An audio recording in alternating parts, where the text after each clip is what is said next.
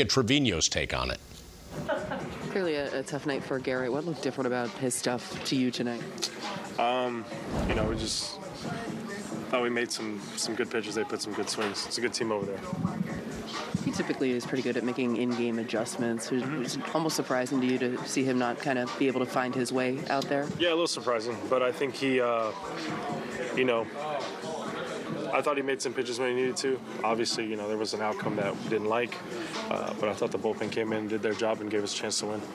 Jose, you obviously come, from a very different situation and come into this team. What does it say about this team? What is it like in here that you guys always have a chance? It's huge for us, and we know that. We all know that as a team. Like, you keep us in striking distance, keep the hitters swing away, a couple hits, a couple bloops, and a homer away. Like, we got a good chance.